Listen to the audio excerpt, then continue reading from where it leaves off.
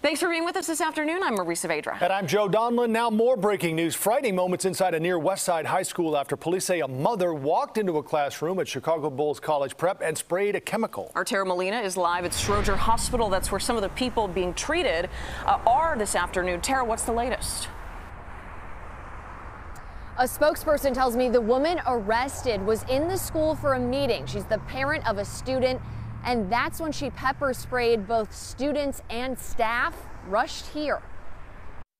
Handcuffed and being walked to a CPD cruiser. Cameras rolling as a woman was taken away by police. We now know a parent of a student at the school, here for a meeting, according to a school spokesperson, instigated an altercation with a small group of students and staff using pepper spray on them.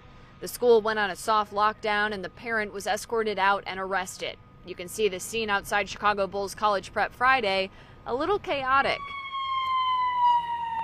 Distressed and covering his eye right in front of the school, a man was eventually taken away in an ambulance. We're told the pepper spray affected 6 people, according to Chicago Fire. 2 staff members transported to Stroger.